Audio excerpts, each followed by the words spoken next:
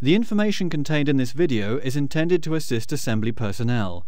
It does not relieve installation personnel or the user of the circuit breaker from the obligation to take into account and observe the notes and warnings contained in the operating instructions manual for this breaker with regard to installation, commissioning, operation and maintenance. Failure to observe the warnings given in the operating instructions manual may result in death, severe personal injury and substantial damage to property and the environment.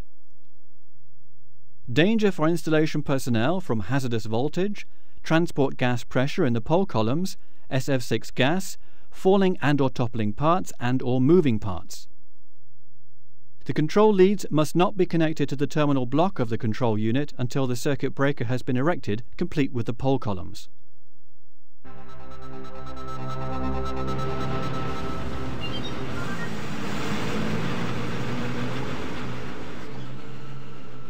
Assembly begins when the breaker is unloaded on site.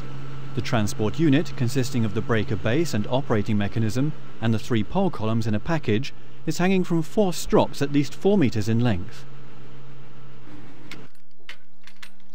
The connecting plates between the pole columns are loosened before the pole column package is separated from the rest of the transport unit.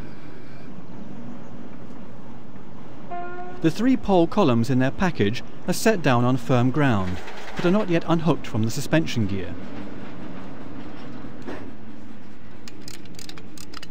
The package with the 3 pole columns is taken apart and the 3 columns laid out next to one another.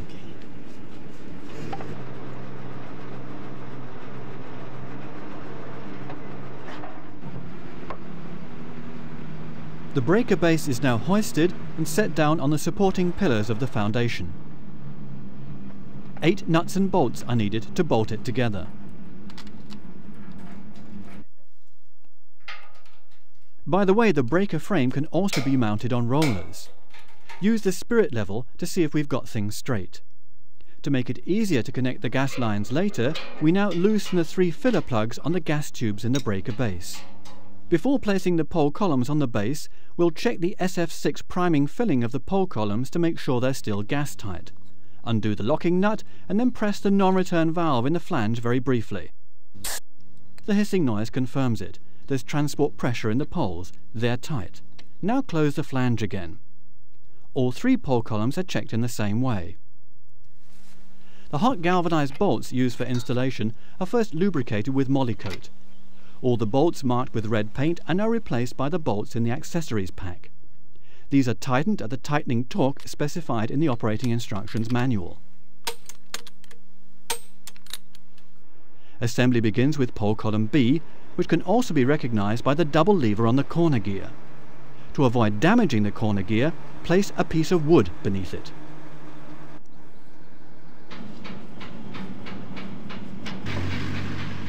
Pole column B is now inserted into the center opening in the breaker base, and the double lever is connected to the operating mechanism by the coupling bolts.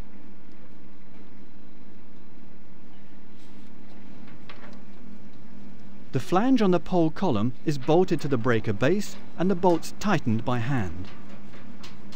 Release the 2 lifting eye bolts at the top of the pole column. You're going to need them for the next one. Here too, the red transport bolts have to be replaced.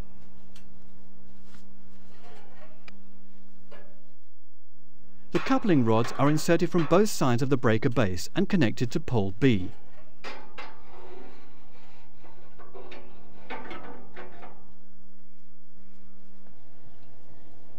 This involves removing the alignment bolt and then using the same bolt again to fix the 2 coupling rods in open position.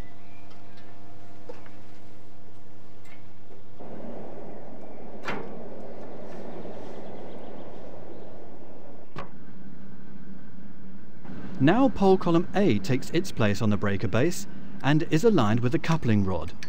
Insert 2 washers, put in the alignment bolt, and tighten it by hand to fasten column A to the breaker base. Pole column C is installed in the same way. Get them lined up. Don't forget the washers.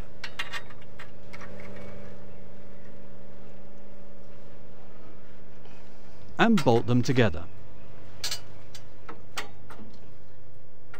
We can now screw the 3 pole columns to the breaker base at the prescribed tightening torque. All the screws, nuts and washers used to assemble the breaker have to be painted, and any damage to the paintwork on the breaker itself must be touched up. Once you've done all this, it's time to replace all the alignment bolts on all the pole columns with the coupling bolts from the accessories pack. Each of the coupling bolts is then secured with an M 6x12 screw and a washer.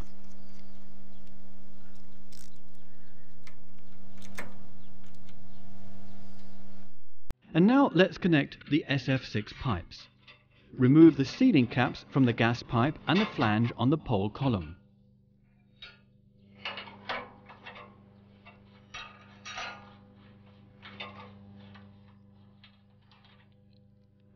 Replace the O-ring on the gas pipe with a new O-ring from the accessories pack, first greasing it with Vaseline. Make sure that all sealing surfaces and all parts used for assembly are spotlessly clean. First, line up the gas pipe parallel to and flush with the connecting flange. Then screw the union nuts from the gas pipe onto the flange, but not far enough to let any gas escape. Do the same thing with the other 2 pole columns. Once you've done this, tighten all the union nuts by hand, one after the other in quick succession. You'll hear a hissing noise which stops when the last union nut is closed.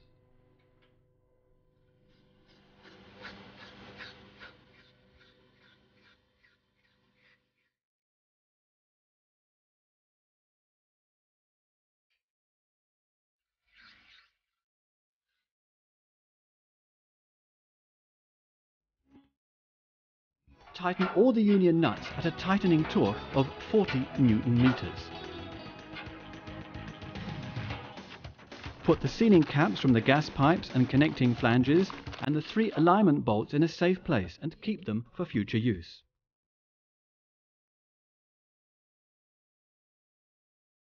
Once the high voltage conductors have been connected, the circuit breaker is filled with SF6 gas. A complete filling device with safety valve can be supplied with the breaker to enable you to fill it. Only specially qualified personnel are allowed to fill the breaker.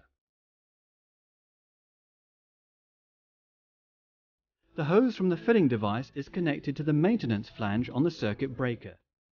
Gas can now be poured in from the gas cylinder. The regulating valve on the cylinder fitting limits the gas flow to prevent the fittings from icing up. The filling process is continuously checked by keeping an eye on the precision pressure gauge. The rating plate shows you the nominal filling pressure for the gas compartment of the breaker. When filling up, the SF6 filling curve in the operating instructions manual must be observed. Once the nominal filling pressure has been reached, the filling device is removed and the filling flange closed tightly. Again, please make sure everything is perfectly clean. And now all the joints between the gas pipe system and the pole columns must be checked for leaks. You can use a leak detector to do this.